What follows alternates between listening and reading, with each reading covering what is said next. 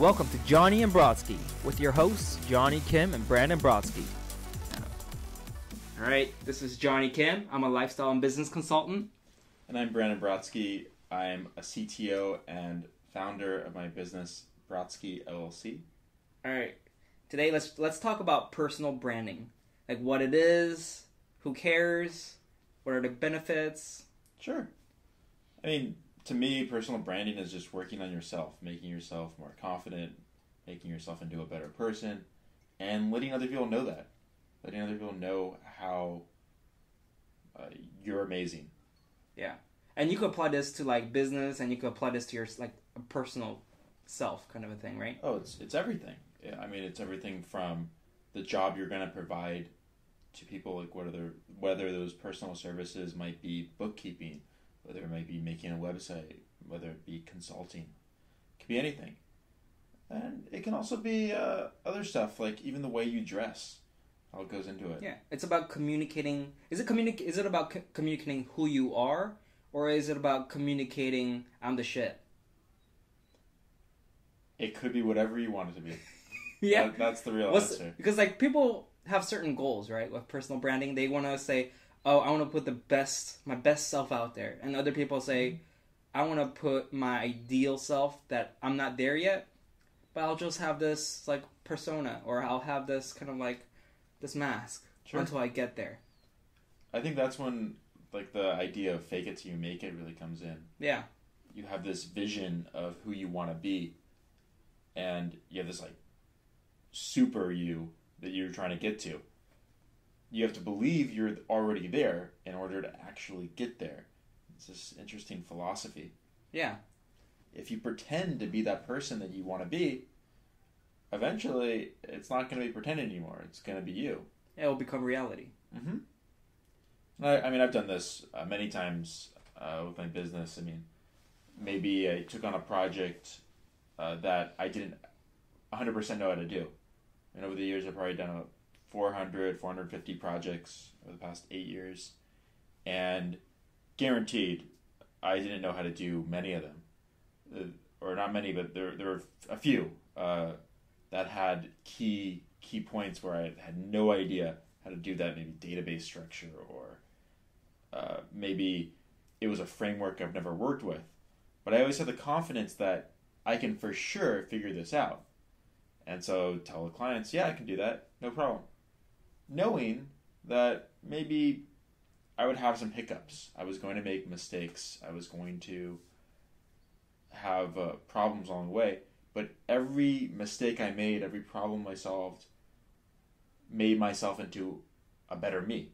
So it's about growing yourself, and then that'll lead to growing your brand. Absolutely. Right? Yeah. So it's without that, you're not getting your personal branding is probably going to be shit, right? Sure. I mean, yeah, it starts within. It's all mind. Yeah.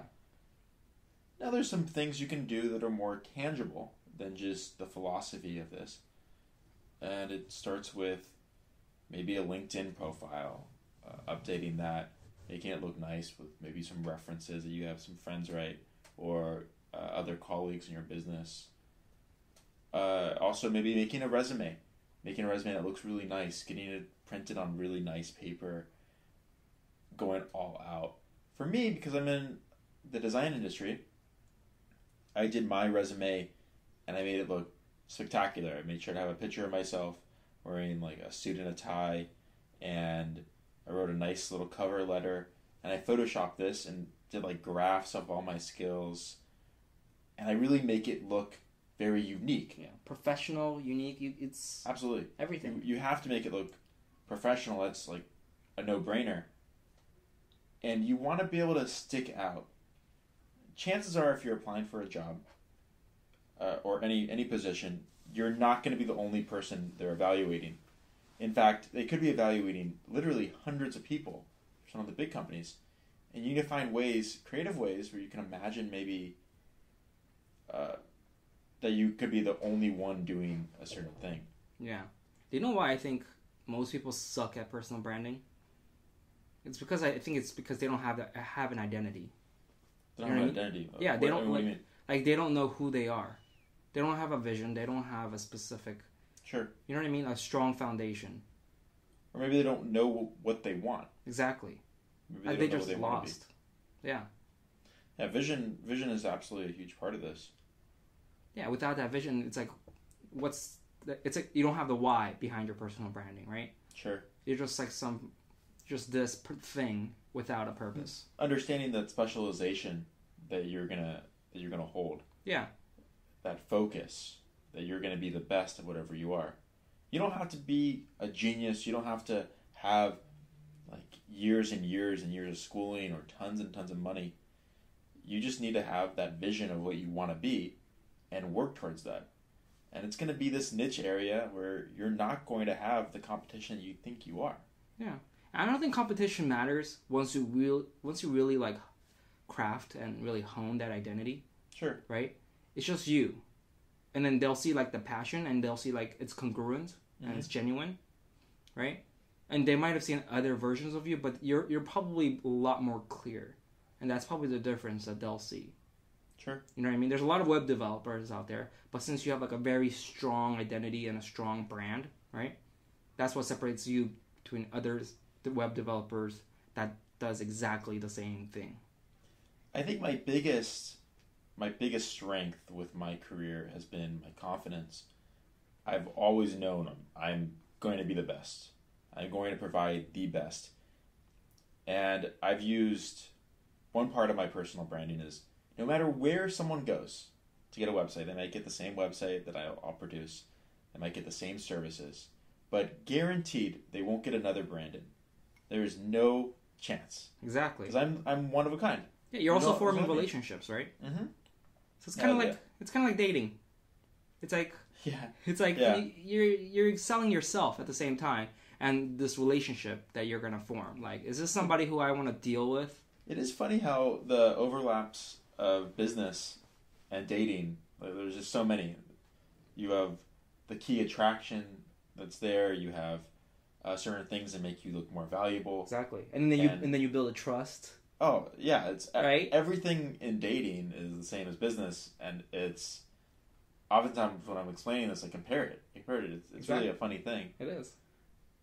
The first step of any relationship is, building trust, making sure that person is who you want to work with, understanding that they're high quality, they're not going to screw you over. Just as in a relationship, you don't want a girl to go and cheat on you. You want someone that's going to be trustworthy. You don't want a girl that can, take advantage of you. Exactly. Just as when you're hiring someone, you don't want that person to take advantage of you. Mm-hmm. So it's a good segue because, in personal branding, people will probably ask what traits are high value and what traits will devalue you. Sure. And it's the same thing with dating, right? Yeah. So it's funny how they overlap too. It's actually a kind of interesting thing when I'm evaluating people to work with. Sometimes I do evaluate who they choose to date. Now, if they are dating a girl that just looks like she doesn't take care of herself and she doesn't hold herself well, she doesn't act professionally, it could be a good sign that this person doesn't really take their thought. It's a reflection. It absolutely is. It's who they choose to spend a majority of their time together with. And it also shows what kind of confidence they have, etc. Exactly. So, what like, let's say, top 5 traits are like universal like values that you would look for? Like, maybe if people who they associate with, so it's like pre-selection, right? Like an employee or a colleague to work with. Maybe like a business, like a client.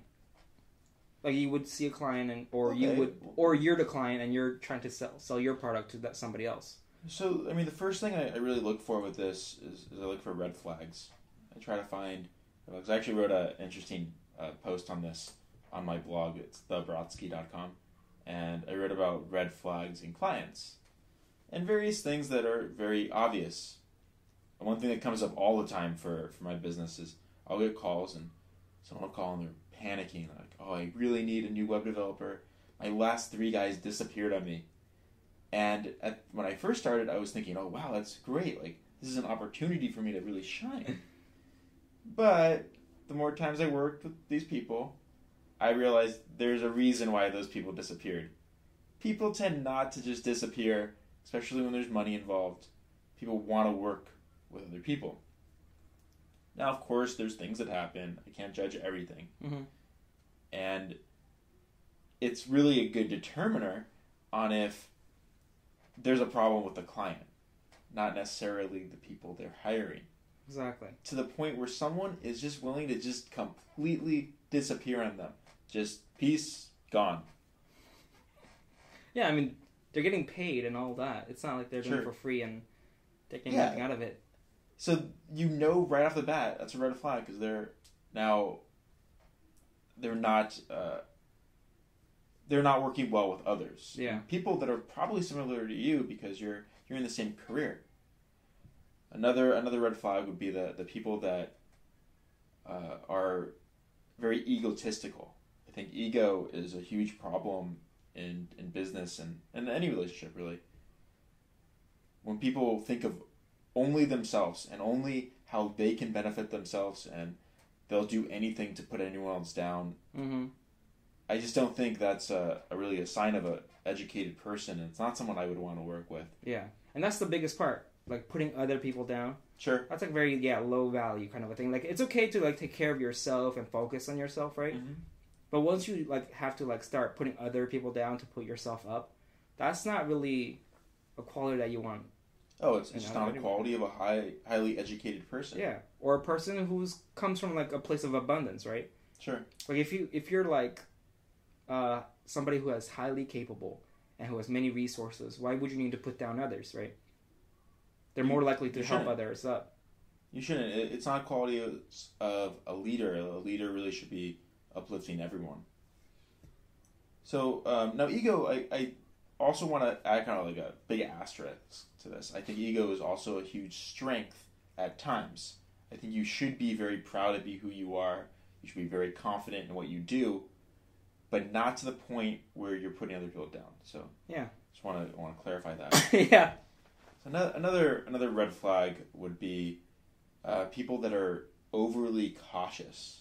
Like I get this a lot with startups. They'll come to me with an idea, and they'll say, "Could you please sign an NDA? I need you to sign this NDA, and then we need you to make sure you don't tell anybody about this." They're just super worried that someone's going to screw them over. And I understand this. I do understand why people sign NDAs. I understand the law behind this. And if there's maybe a lawyer listening to this conversation, they're probably going to argue a little bit to this. But these people that want you to sign an NDA and they make it super important, it's just a joke. Yeah. Like, they're and worried. The logic behind it. They're worried that I'm going to steal their idea more than they're worried about finding someone good to help them with that idea. And even if like people who are like that scared of their idea being stolen, mm-hmm. it's probably a shitty idea if someone could copy their idea like immediately like that. You know what I mean? If it's that simple of an idea, it's probably shit. I don't know if that's necessarily true, but yeah, it's kind of it's a weird thing for my field because I think people don't really understand really what developers do. Yeah, they think of us as like magicians. We just poof, we have an application coded, and really it's not like that. Applications could take months, years to create. You have to code everything. It's not like building a building. Let's say someone came up to you and said, "Hey, I have an idea for this awesome new skyscraper." You're not going to worry that someone's going to steal their idea. It's a skyscraper after all. It takes investment. It takes years of work. Chances are they're not going to be able to just duplicate that skyscraper just because they had a quote-unquote awesome idea. Mm-hmm. What's another red flag that you can think of? I could think of like a few things, not red flags, but like something that you could work on the other side. It's like something that you should possess or something you should look for. That's like green flags. Okay. Like, so who they're associated with will be huge. Yeah. Right? If they work, and that builds trust and it builds credibility, right? They probably look at your website and they see that you worked with all these things, and that alone probably gave you like high value, right? If you got rid of that, and you just had this one website where you're like, I could do this. It really is funny. People care about more who you've worked with, rather than maybe what you've done. Exactly, or what you're capable of. You could be like, I am the expert in this. Sure. But if you, let's say, but I haven't worked with anybody, sorry. Yeah, then they'll probably just go to that shitty guy, who worked with like NASA. It really is funny. I worked with my first big name that I worked with was Howie Mandel, and this was the first person / company that I worked with that most people have heard of because of like Deal or No Deal and things like that. That's huge. And it was funny. It was funny because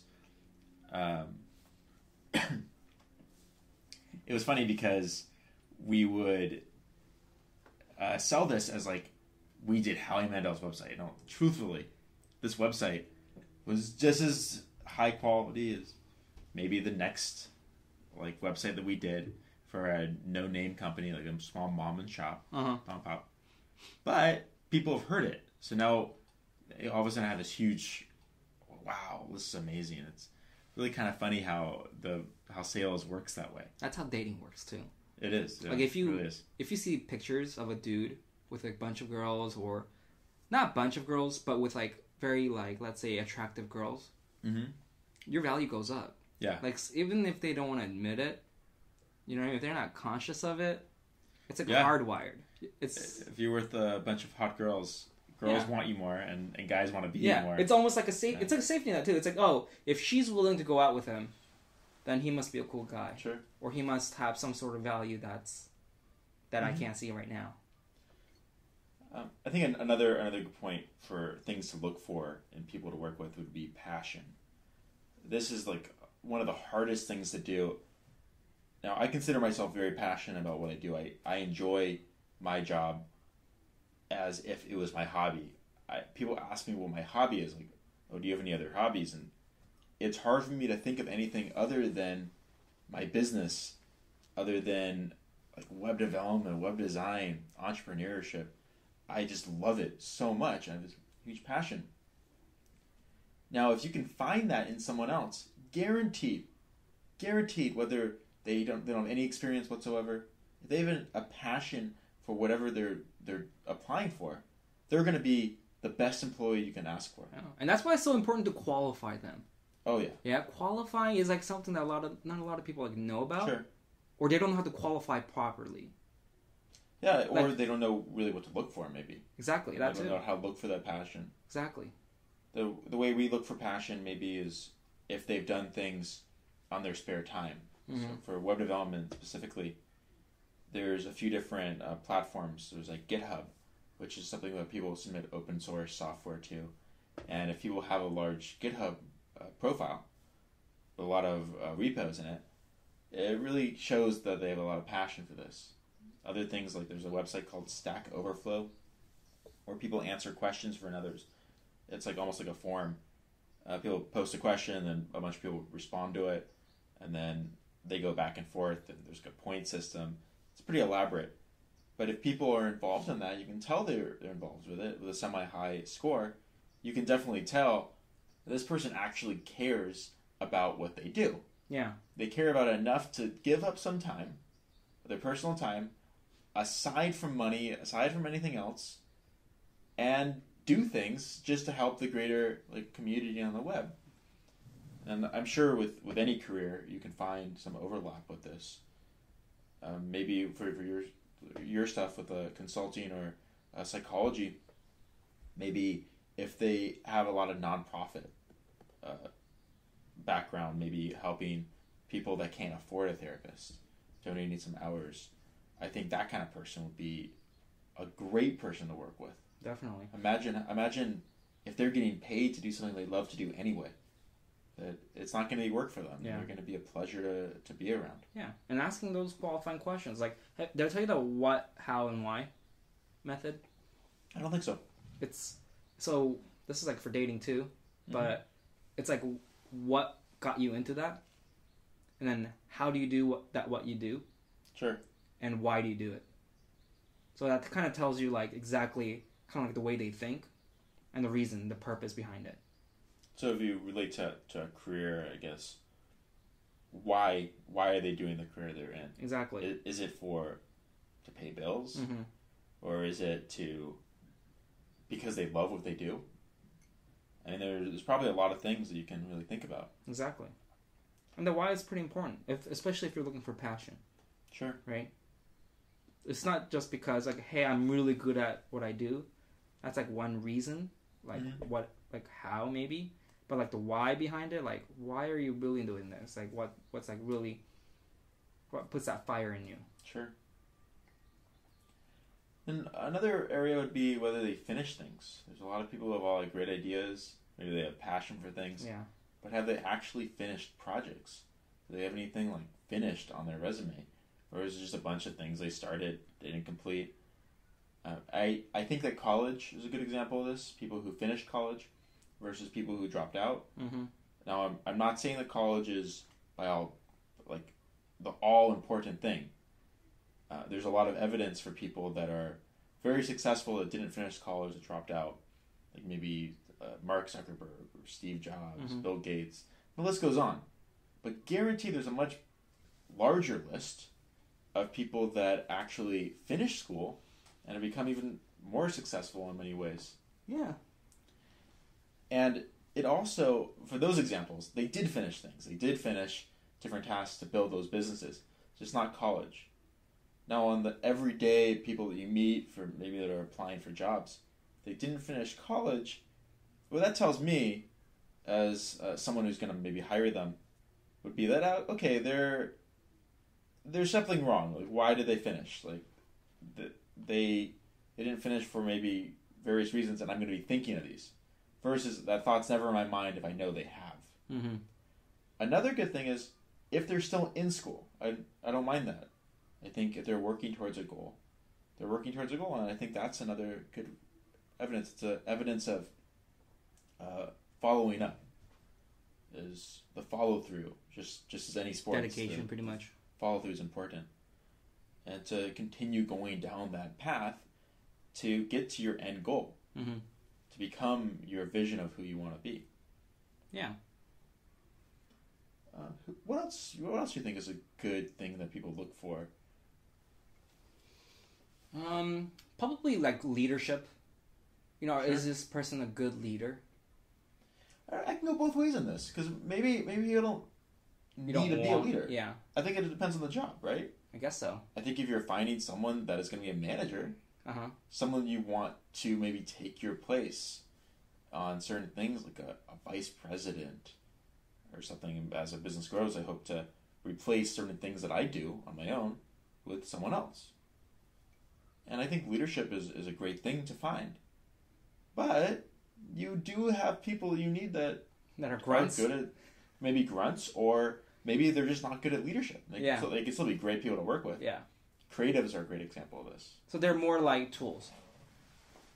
Yeah, maybe. I mean, they're needed. I think somebody who has like tools is a little bit of it's kind of a sheeps. Yeah, I think it's kind of a demeaning way of calling them, but yeah, they are an essential part of the team. And just because they don't have those leadership skills, I don't think makes them really a bad thing. It just depends on what they're doing. Exactly. They could be like the best coder ever. Sure. But they might not have that leadership skill, but they might not need it because they could be work as a coder and that's it. Sure. I think the more you talk to me, the more you can see I classify different people, and I sort of make assumptions on who they are sometimes based off what they do. And one of the things, an assumption that I make, and of course there's always exceptions to these rules, are creative people. So in my industry, like graphic designers, people that make your logo, banners, etc. They're very creative. They wouldn't want to be leaders. They don't want to oversee someone else. They don't want to be above someone else. They want to create some art. They want to be really good at what they do. It's the same thing with like the therapy world. Yeah. Not a lot of people want to be business people, or Sure. They don't want to take that role. You know what I mean? They just want to help people, and that's it. I think you can do that with even outside of therapy, to be more broad, just medical in general. Yeah. not just therapy, doctors. Mm-hmm. I think doctors go through all this training, like 12 years of school, and they don't take a single business course. And it's just not what they're good at. It's not what they know how to do. They know how to help people. They know how to make the body be finely tuned, etc. Yeah, they're kind of not like more of a leader though, because there's so many people working underneath him. Like he has to like delegate tasks to nurses. I think that's an assumption though. I think that's some doctors. Yeah, I'm sure there's a lot of doctors that are really shitty at it. Yeah, that's just not their skill. But that's like part of their job, I think, though. Sure. You know what I mean? And then eventually they'll like get used to it, but they'll probably be still shitty at it. Maybe, or maybe some of them just are natural leaders. Yeah. What do you think makes a good leader? Well, there's a lot of things. Like, I think first and foremost, it starts with a person who has a specific vision for the company or for themselves and who has a strong identity. Like, that's like I think that's the foundation of a good leader. They understand themselves. Yeah, they understand. They need to understand themselves. Sure. And they need to work on themselves before they could like start leading others or start, like giving. Sure. You know what I mean? That's what leadership is. You're just kind of giving, you're delegating, you're managing, right? Mm-hmm. And if you can't do all of that within just yourself, like how can you do that without anyone else? Sure. I think a leader has to have mastered everything that he's leading. Yeah. So in my business, I had started off as maybe delegating to people, and I didn't know how to do it. Like I didn't know how to do HTML, for example, at first. Mm-hmm. Maybe the basics, and I would hire someone to do that HTML for me. And over time, I had to fix maybe a pixel, be able to align it just perfectly, and I just was like, okay, I'm just going to figure out how to do this myself. I figured out how to do that one little task, and then one more, and a few years go by, and I ended up being better than the people I'm hiring. So I just didn't need them. And I ran my business completely by myself. I learned how to do all these skills. Now, as my business grows a bit and we start getting bigger clients that require more hours, it's just not possible to do it all myself, and I've had to delegate some of those tasks. Which makes my situation kind of cool, is I spent years mastering each part of these parts of the business, whether it be the design part, like with Photoshop, or whether it be the developing side with front end and back end, and then with the entrepreneur side for business development, sales, etc. I can't say that I'm better than all of my team because I work with some amazing people. And I think that's okay. I think that they should be good, but I have spent time on mastering each part of this so I can understand what's going wrong. I think there's also, if you can't master everything you do in your business, I think it's also important to come from a place of curiosity at the same time. Sure. Like if there's something like, let's say, legal issues, you can't be a lawyer. Like, you know what I'm saying? You can't master law, or you can't be a lawyer also. But knowing what resources are out there. So let's say you have a huge company and you need more of a legal team. As long as you know where to get that expertise. Sure. You know what I mean? So you could reach out to consultants, you could reach out to lawyers to get some legal work done, depending on what you need done. Also, that's also important of delegating tasks, right? Like, who's the best for this specific job right now? Because let's say something comes up and this is something that's not in your field. Mm-hmm. Like, what resource do I have to reach out? You know, in I believe it was in the 20s or 30s, Henry Ford sued a guy for saying some stuff about him, saying that he's not, like, what's the word? It's like, basically he can't think for himself, or he doesn't take other people's opinions. Mm-hmm. And he's brought to court, and they're interviewing him, and they're asking him all these questions to try to prove him wrong. And they're asking how many soldiers were in this war, how many people, and he would get some of them right, and then he says, hey, these are pointless questions. If I need advice on something, I just go to my people that I ask, my board of advisors, and I say, hey, I need this information. Could you go find it? And they come back to me with the answer. I don't need to be the expert. I have people that I hire for this. Yeah. And it's a really good way of showing that this leader doesn't need to know everything. He just needs to know how to find that information. And in the 30s, of course, they didn't have Google, but he had advisors that could go and do that hours and hours of research to find out that answer. Now, if you relate this to business and maybe law, maybe you don't understand how to handle a certain case. You can always consult a lawyer, and I think that's a great option if you have the means to do so. But it's also a great way to just figure out how to research on your own as well. I think another good quality for a leader would be to be pleasant to work with. I think this is something that a lot of people don't understand. If you look at the history of the world, dictators haven't lasted very long. In most cases. I mean, there's of course cases where they don't get overthrown for years and the people live horribly. Yeah. But in more cases than none, that dictator is thrown out. There's a whole big rebellion, or they have to do outrageous things like keep the people in the dark by not giving them access to the internet and not giving them access to education. And that's hard to do. Or you can be inviting, work as a team, as a democracy. Look at ours, where our president actually has to get elected. Now, whether you like our president or not, that's a whole another debate. We did choose him. And he's not this big evil guy that is going to ruin the world. We chose him. And guaranteed what you may say about him, what you may feel about his decisions, like with Obamacare or whatever, even if you don't like Obamacare isn't ruining your life. Yeah. It's not the biggest deal versus someone coming in and saying, hey, I'm not going to allow you to go on the internet and go on Google to search the meaning of democracy. I think it comes kind of down to trust, right? That's Sure. the core of the whole thing. If you look at Steve Jobs, he was a great leader of Apple. He kind of saved Apple from many times and things like that, right? So, but he wasn't the best, most nicest person out there, right? Sure. So it's pretty authoritarian. Yeah, he was very authoritarian, but he was a very good leader. Because he had a specific thing, he has a specific vision and all of that. Sure. But he also created trust through his actions, right? He did. He's a very specific case, I think. I mean, he's not the leader that I wouldn't want to be him. I think Steve Jobs accomplished amazing things, and there's a lot of qualities that I look up to. Yeah.